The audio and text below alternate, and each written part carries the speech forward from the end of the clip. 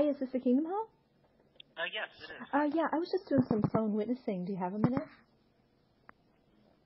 Oh, I'm sorry. Could you repeat that? I was just doing some phone witnessing. Do you have a minute? Oh, yes. Oh, great. Can I share a scripture with you? Oh, are you a sister? Do you mean a Jehovah's Witness? Yes. Oh, no. Oh, okay, because this is, you just called, this is the landline for the Kingdom Hall of Jehovah's Witnesses in Rocco Center? Oh, I don't mind. Oh, okay. Can I share one scripture with you? Sure. Would it be okay, of course, your scripture, if I would be able to do the same? What? After you share your scripture, would it be okay if I did the same? Oh, absolutely. Okay, sure. Okay, That sounds good. this one is Romans 16:7. Mm-hmm. I love this chapter because Paul is referring to a lot of friends, a lot of people that helped him. I'm a woman, so I love how he talks about women that actually helped him financially, and they were like mothers to him and things like that. I just love that. But anyway, this verse 7 says, "Salute Andronicus and Junia, my kinsmen and my fellow prisoners, who were of note among the apostles, who also were in Christ before me." So I was just wondering about that expression, in Christ.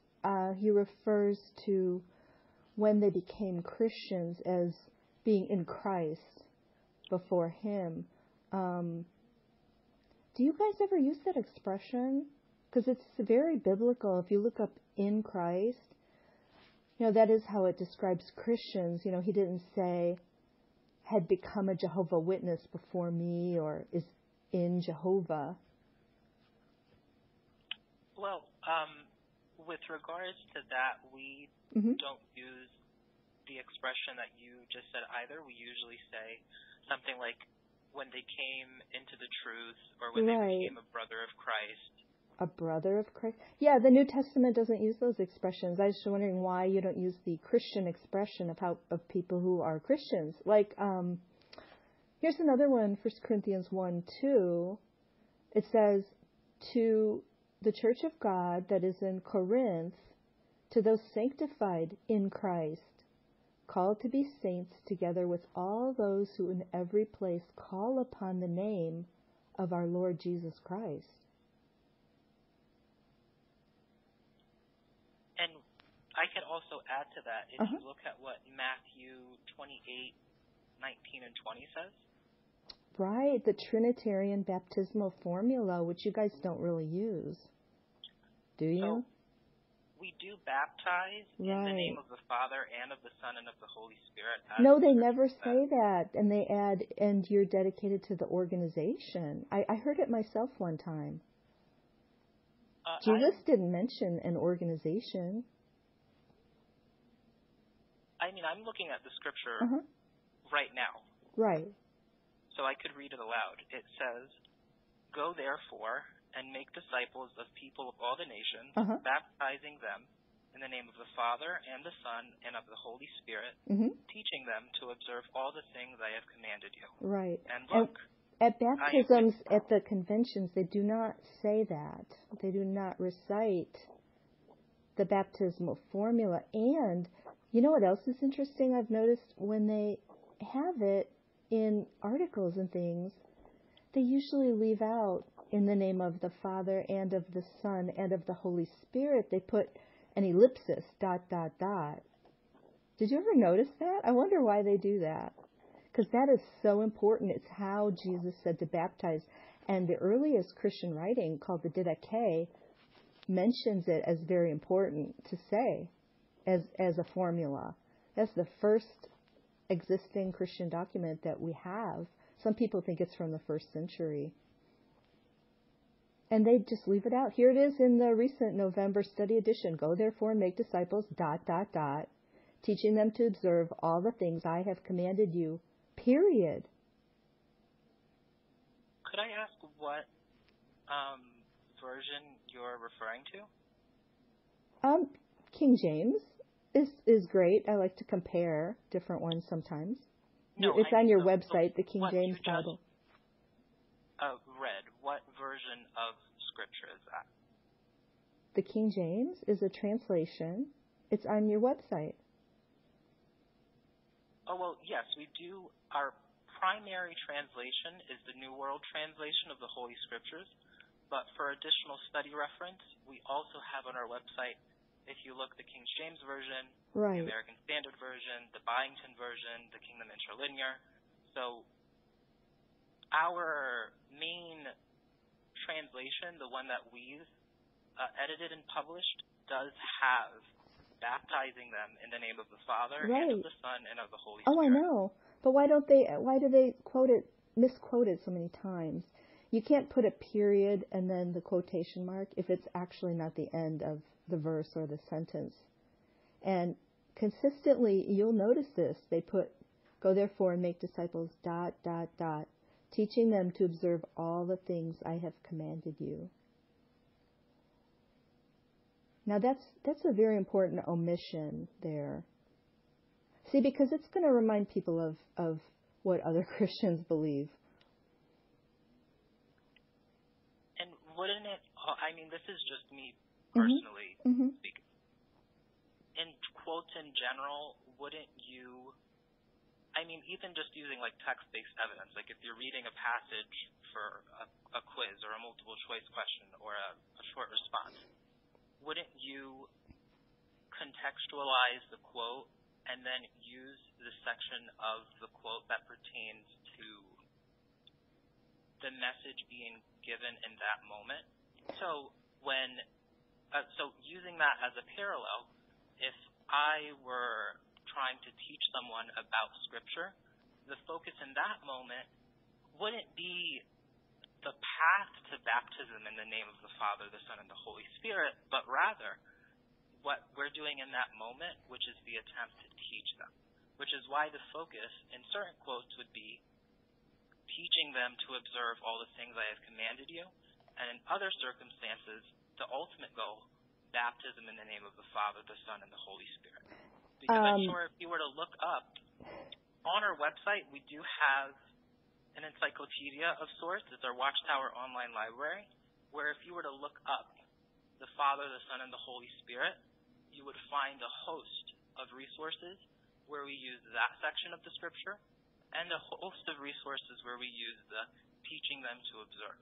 Well, the thing is that the context okay, I get the article or paragraph that it's being used in. I get the point that you're making, but considering that they purposefully use misquotes to kind of lie or obscure the source that they're quoting, a really famous one that people talk about is the one on the cross. Actually, several on the cross, where they leave out the most important part, which would actually disprove what they're trying to show. Would you like to see that one? Now, with the cross, I do have a personal point about that. It would be important to note, and again, this is me personally speaking. The Bible also does very clearly state that no image should be used as worship. So, regardless of the tool on which Christ died upon, it should not be used as a symbol for religion, a symbol of Christianity itself. Can a watchtower be used for a symbol like that, or a blue sign that says jw.org? So it's an identifying mark. Oh, I see. But there's no one praying before. Right. No one worships the cross either. Or no one's saying. Right. No one's praying before a sign of the watchtower. Right. It's just no Christians worship the cross, and I actually never heard of that. But that's just the kind of thing they make up stuff like that. But it's in where the cross misquote is called in the Imperial Dictionary, the Imperial Bible Dictionary. And it's in the reasoning book. And so you can look at the ... and then you can look at the Imperial Bible Dictionary, which is, I'm pretty sure you can get the PDF online. And you can see what they left out. So there you can see the point is not just to quote what they're talking about. It's to purposefully deceive.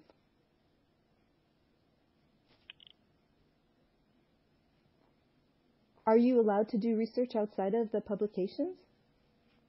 Oh, I mean, of course. I mean, me personally, like, just personal background-wise, I'm, like, a historian of education by nature, so I love looking into the archives and, like, physical documents, primary sources, secondary sources. Oh, excellent. Have you read Studies in the Scriptures? So, in terms of my theocratic background, I've only been in the truth in the organization for I'll give you the honest truth. I'm 18. I've only been a student, been baptized since 2013. Mm-hmm. So the length of my study. You got baptized you got baptized 7 years ago and you're 18? Yes. So you were 11? I was 11. Did you understand shunning and what is happening to so many people today suffering because they got baptized as a child? And I understand the struggle that people have. No, I'm asking, did they talk to you about that when you were 11 and make it clear that if you did do research, which mentally you couldn't have done at 11, if you did your research later and found out about their true history, scandals, child sexual abuse cover-ups, and so many other things that people are finding out now that there is the internet, that your family would never talk to you again. I know a man who has never seen his 3 grandchildren. Well, I am aware of all and he's of that. Not evil. So that's just bunk. That broad brushing of them as out having orgies and doing drugs. That is a total lie. He left because of 2 things, really. The misquote on the cross was really huge for him. And then the cover-up of pedophiles in the congregation, which he actually saw with his own eyes. And then he researched it and found how much stuff was in the news and how much they have a reputation for that now. So that is why he left. And now he can't see his grandchildren. And I understand that perspective. I'm asking, did you understand it when you were 11?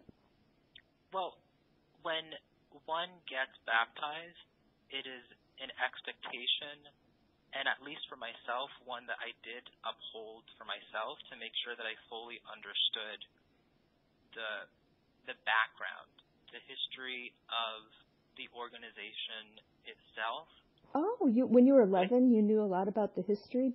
You mentioned original sources. What original sources did you read about their history? Since when you read their books about their history, they leave out so much. So what original sources were you reading when you were 11?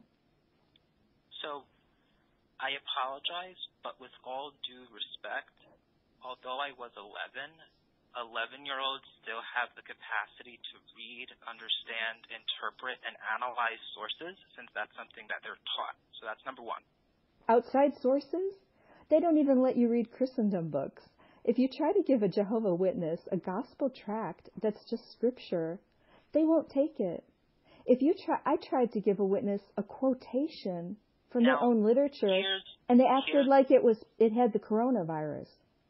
Now, here's the thing. I hear a lot when you're speaking, you say a witness, the witnesses, a congregation. That is, their information control policy is well known and well documented.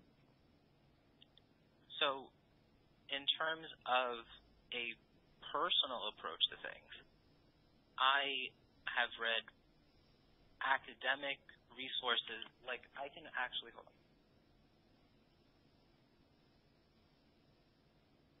Hello? Yes, I'm still here. Oh, okay. Sorry. Did you read Kingdom of the Cults by Walter Martin? So, in terms of my approach to things, is I try to go at them from a strictly academic basis. So, rather than reading personal memoirs of those who might have left the organization or were disfellowshipped. Very important to consider. Very important source. Since on the FAQ questions on the website, it's just filled with lies and omissions. Do you shun former members? You know what the first word is? No. Well, that's just a total lie. And now anybody can research it. And former members, they're an important source of information. And they can also point to scholarly sources. I mean, the whole Trinity brochure, they don't emphasize it as much anymore, is filled with misquotes.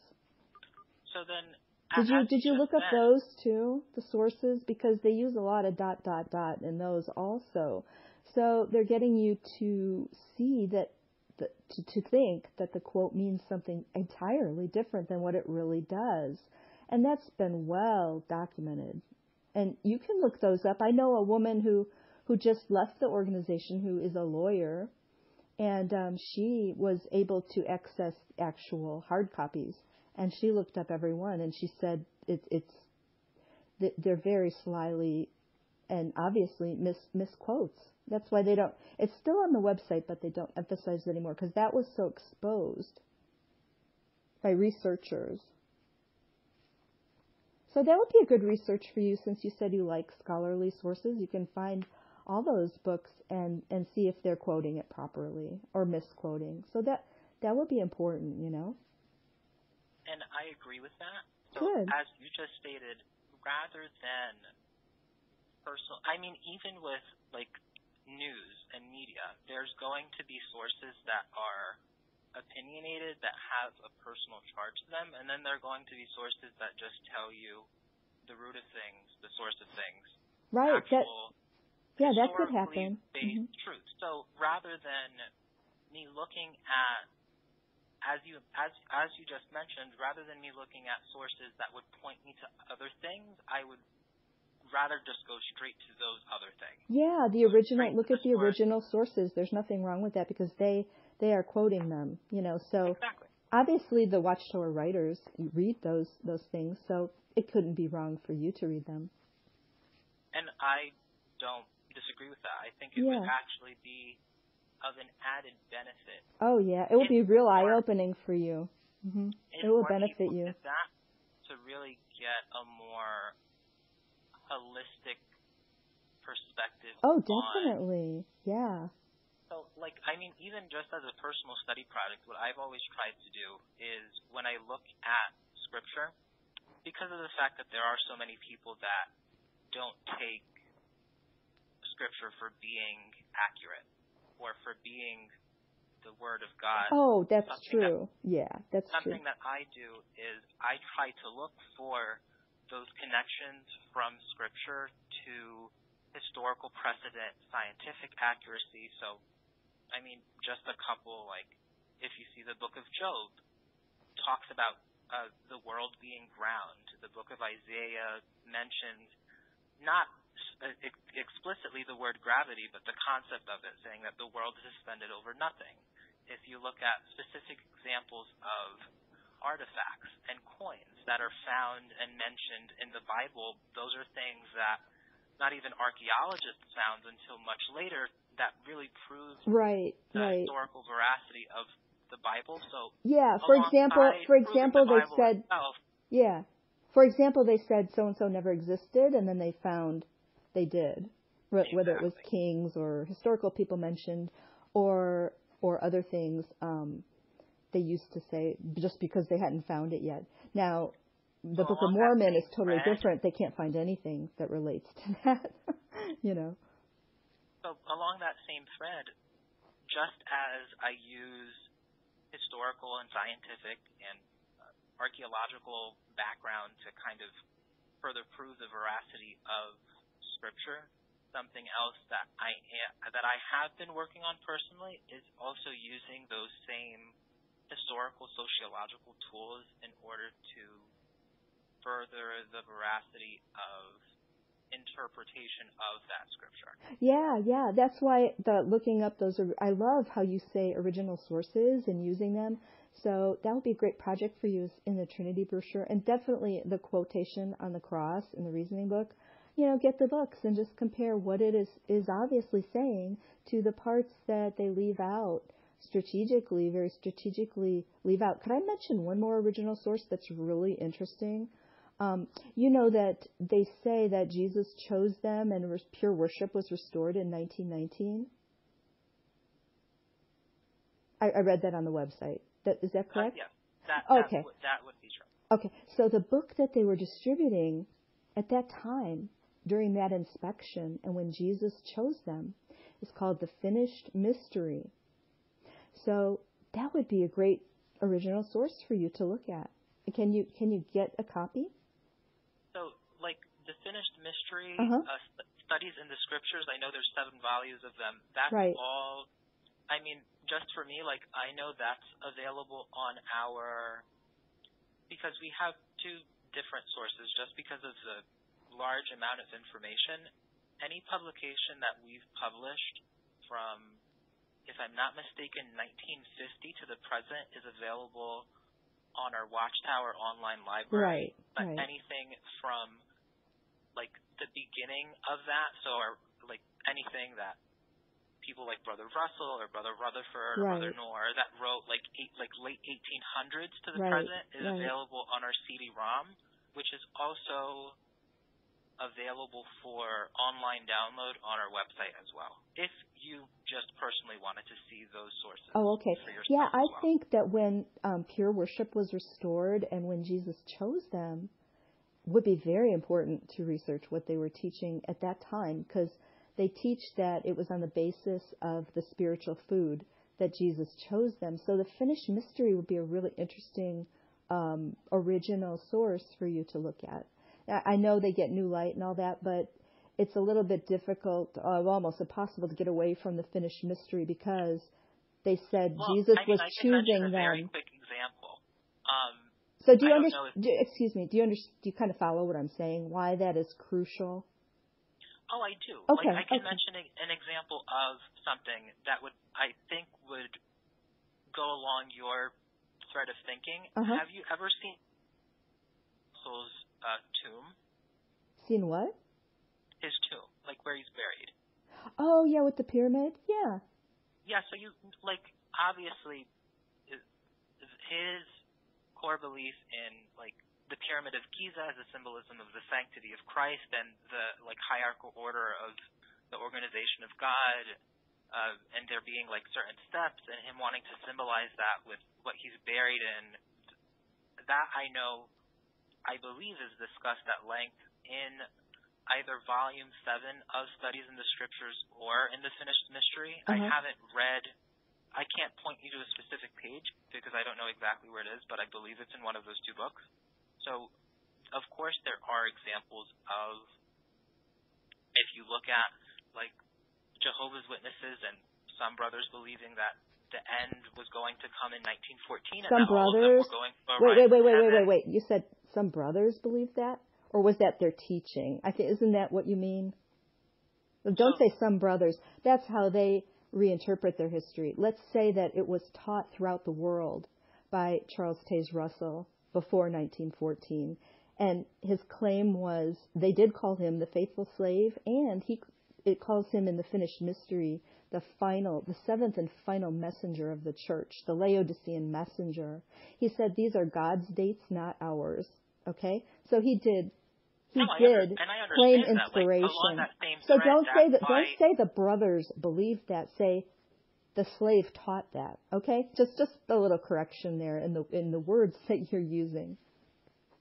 And along that same thread, if you look at the history, I think it was up until Brother Knorr where there was a president of the Watchtower Society where they were a continuance of the faithful and discreet slave, and that has changed since then because of there's been, and as it says in Scripture, a clarifying of the light, a brightening of the light, where truths are clarified according to new understandings. That's another word they use a lot, clarified. Russell said that new light can't contradict old light, but over their history they've done that many times. And they're just like, new light, new light. So, I mean, they can even change things like it's proper to worship Jesus, which they taught until the 1950s, to it's idolatry to worship Jesus. That's not new light. It's a whole different religion, actually.